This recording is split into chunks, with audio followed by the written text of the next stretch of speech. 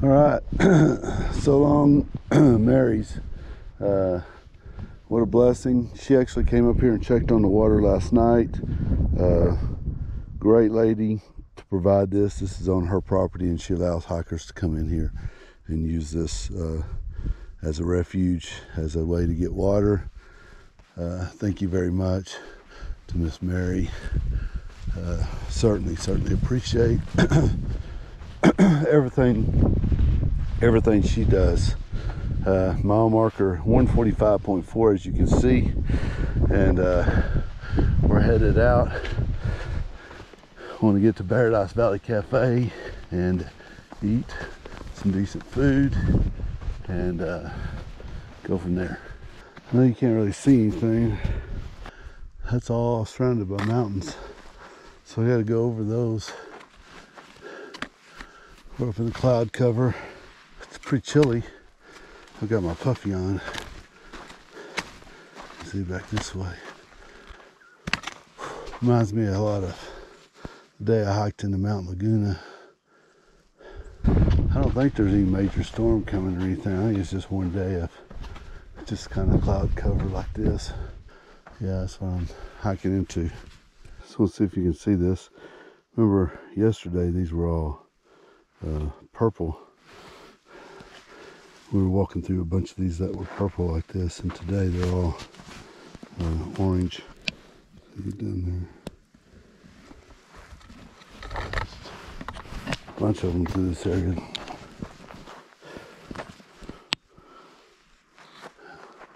It's really pretty. A little over a mile and a half in from Mary's. Clouds are starting to break a little bit, it looks like. And sun's starting to come through. Made the climb up to the top of a big climb out of Mary's. Now working my way down the other side. So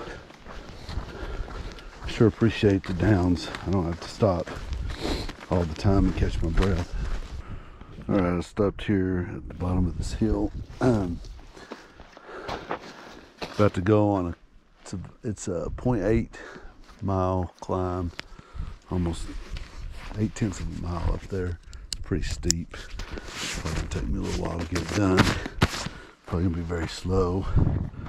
But I stopped down here, kind of take a little bit of a break.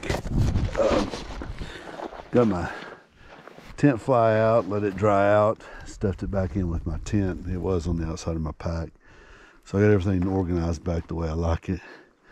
But yeah, just getting ready to, I think I'm gonna put in my audio book. I'm listening to Band of Brothers. I was before I left for the trip. So I think I'm gonna put that in an earphone and try to power up this climb. That's the plan anyway. I'm making this climb up from down there where I dried out my tent, trying to catch my breath, but the wind is cold. So I took my jacket off because I was sweating, and now I'm cold. If I put it back on though, I'll probably get hot again. So I don't know, it's up and down. It's either super hot or it's cold. The first 10-12 days of the trail, I think I was freezing all the time at night, all the time. I don't remember how many days it was, but then those hot days, and now it's pretty chilly. There's some houses spread out across the valley. Pretty cool places.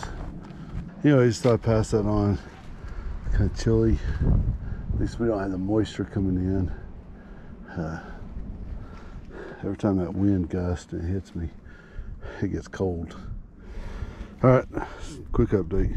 Some clouds coming in over the top of the mountain right there. I don't know if you can see that across the way. But right down there is the trail that just came up. And there's the trail headed up. Just switchbacks up and down the side of this mountain. And it's pretty steep. Steeper than normal. What I'm used to on the trail. Kind of reminds me of those switchbacks. We were climbing up out of that picnic area. We stayed outside of Winter Springs. See a lot of clouds coming in. I'm probably gonna have to drop my pack and grab my jacket. Put it on. I don't know if you can see the trail way down there. Let's see. Yeah, you can kind of see it right there. That was the trail as it was a little bit side of the mountain when we came down to the bottom of that little ravine, and then we went switchback all up to here. Pretty short switchbacks and pretty steep. Looks like the trail's gonna go here, around, and then right back over there. Maybe you can see. All right, I made it to the top of that climb,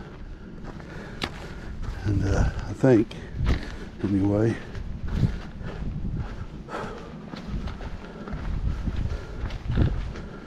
it was a tough climb. It's leveled out now. It's not too bad.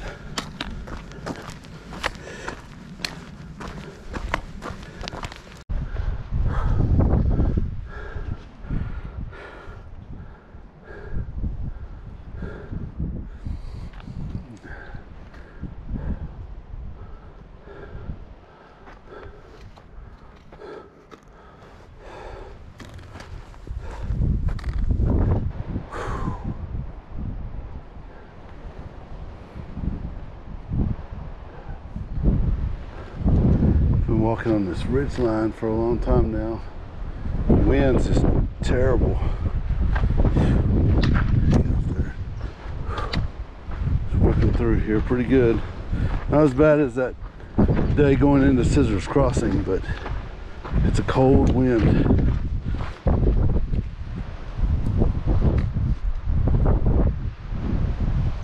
Alright, still making our way up this climb. Last big climb before Paradise Valley Cat, the drop. Well, it's not really a drop, it's a little up and down, going down to the Paradise Valley Cafe, looks like, and then, or the road. From the trail meets the road, and then you leave the trail and you go a mile down the road to the cafe. I was just thinking it sure would be nice if I got lucky enough to get a ride on that last mile. Be really sweet, because that's not part of the trail, it's just road from what I understand. I'll have to look at it again, but either way, just working my way up this mountain, hoping it's not too much more. Just came over the top of this mountain, and I see the road down there. Somewhere down there is that road to the cafe. And what some claim to be the best burger on the trail. But since I hadn't had a burger yet, it will definitely be the best burger I've had on the trail. Once I get down there, I probably won't video a whole lot. I gotta pick up my packet from the market, eat something, and then try to get a ride to Idyllwild, where Slim Jim has a room and offered me a bed, because it's a 2-bed room. So I'm gonna take him up on that, and then he may be going to Palm Springs tomorrow to visit friends, and then my plan is to go to the campground and maybe spend 2 days at the campground, have showers and just relaxing. And I'm going to try to figure out what kind of good food I can eat, has a lot more protein. I've got to work through the food, so it's easier for me to get to that I like, food that I like. The rice north sides are okay, the potatoes are good, but I've got to get some protein in there somehow, one way or the other. So all that's gonna be going on over the next few days. I don't know, I'm not gonna carry around this camera on this mount like this all through town and everything. I'll probably carry it on a tripod in my pouch, because I'll have that with me all the time. So I'll probably have it and film some as I can, but it won't be as much. It's going to be a needed couple days off. I think it's been, I don't know how many days since Scissors Crossing, since Julian, where I actually had.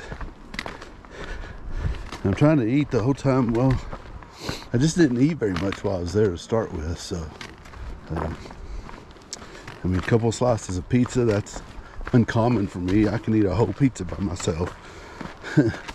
Only had a couple slices, and I ate that one breakfast there, but I didn't even finish the pancakes, like a pancake and a half.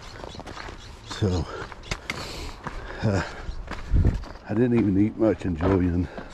So the mission for this one is to eat some good food, especially protein.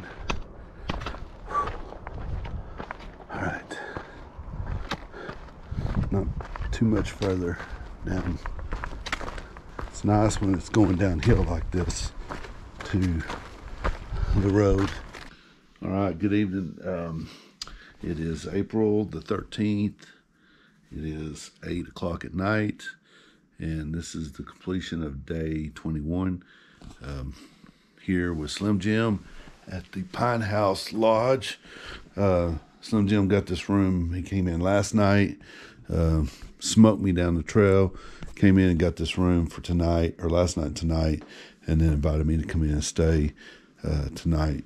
So this is a room, super cool place.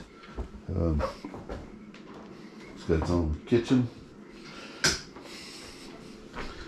which is nice. There's a little patio out there, and then of course the bathroom. Just goes to speak to the generosity of the trail and the people you meet on the trail. Hiked 7.2 total miles today, and that includes a 1 mile road walk from the trail head down to Paradise Valley Cafe, where I enjoyed a burger, which was really good. And then I got a ride. I was just about finishing up my my burger when a lady came in and said, asked if anybody needed a ride to Idyllwild. Otherwise, I was going to be waiting a couple hours. So I jumped on that opportunity, and Miss Cindy, a trail angel here in the Idyllwild area, took me and another girl, and she dropped me off here at the Pine Lodge, where I hooked up with Slim Jim. And what a great blessing she was to get that ride. She would not accept any type of donation. She just does it out of the kindness of her heart. And she came into the restaurant specifically asking any PCT hikers need a ride into Idyllwild. And that's not it's not like a 10-mile drive. It's, how far is it? Do you know? What's that? How far it is from Paradise Valley to Idyllwild? I think it's about 26 miles. Yeah, it's a good drive up here. But again, speaks to the kindness of the people in and around the trail that make up the trail. Once we got here, went and had pizza pretty quick afterwards. I had a kazan and a salad, so that was pretty good. And then we went over to another place, which was like a little restaurant bar area. We thought a lot of hikers would be there because we wanted to get their ideas on what their plans are for the next stage. And we hooked up with a lady named Grasshopper Mouse. And she had done part of the trail that leads from where I got off to the next section to a junction. And I kind of think I might do that. That might be my option going forward. And then Slim Jim and Silk are thinking about bouncing forward up to Big Bear. Right now, we don't have this room for tomorrow because there's some festival going on, and we're not sure. We may be homeless tomorrow. We don't know, but the way it's worked, everything's worked out for all of us. So my plan is to stay at the campground. Hopefully something will be open. I just don't know that yet. But if it's not, then I'll figure something out. I've got to go to Paradise Valley Cafe again because I left my hat there, and I have to have my hat just as a sunshade. But so right now my plan is to a couple of days of rest and then go back to Paradise Valley Cafe or back to where the trail starts, and then hike to this junction. I can't remember the name of it right now. Get back off trail there and get a ride back to Idyllwild, and then come up Black Mountain Road, which is an 8-mile road walk, and then come down the other side back to the I-10 freeway. That's probably the safest route, and I think it's the most accepted route if you're not going to take the challenging parts, which are covered in snow and blow down and pretty dangerous. I think they already had a rescue up there of a hiker. So I'm not really interested in doing that. As you can tell, I still have this cough. I did get some medication here while I was in town, just picked it up. So took some NyQuil tonight. Hopefully that'll help as it kicks in. And then tomorrow I'm going to take some stuff for my allergies. But blessed to be here with Slim Jim, my buddy. And then we're just trying to figure things out. And things are changing constantly with the weather. Weather was really bad today. But you never know what tomorrow's going to bring. So we're just going to wait and see. And I guess you'll have to stay tuned, see what goes on. Slim Jim, you have anything to add, brother? Nope. Just keep on hacking down the trail. There you go. He said it right there. All right. So from, what is that mile marker? 152 or something like that? Where we got off? 151. 151 is where I got off the trail. I'm crediting that mile, that road walk, because that sucked. To tell you the truth, I was hoping I'd get a ride, but there's a California Highway Patrol that was parked right there at where the trail gets off. So I don't know if he was targeting people that would stop and pick up riders or hikers or not, but it was a bad spot, bad timing for me. I didn't get a ride. I had to walk the whole way. Some other girl came in 20 minutes later and she got a ride. So, but life is good, as that poster right there says. So from Pine Wood Lodge? Silver Pine. Silver Pine Lodge in Idyllwild, California. Have not met the mayor yet, but I intend to try to do that tomorrow. And I'll bring you along when I do that. Good night.